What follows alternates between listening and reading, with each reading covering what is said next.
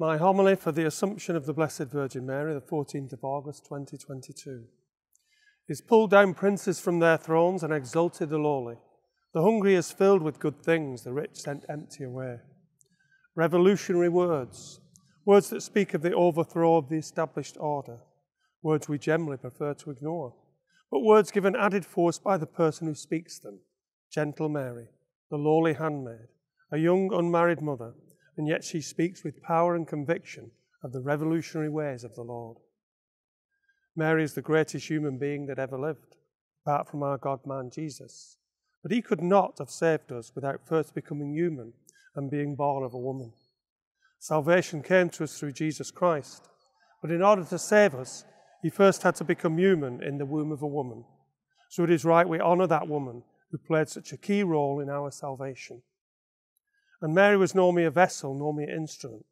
She actively participates in salvation history. For she is the model disciple, showing us the way to go, not serving self, but serving God.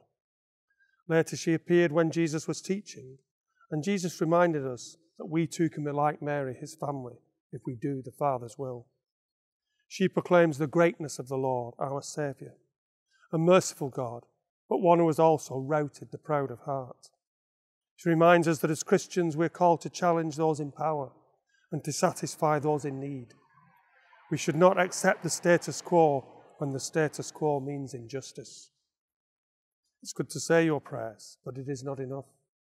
Mary went as quickly as she could when she heard that her cousin Elizabeth was pregnant. A long and dangerous journey through harsh terrain, but she did not hesitate. Wise old Elizabeth, together with her unborn child John the Baptist, greeted her with joy, recognizing her as the mother of my Lord, recognizing her as a believer, one who believed, spoke, and acted in harmony, the measure of the Christian. There's a saying, if it was a crime to be a Christian, would there be enough evidence to convict you? Something for us all to ponder.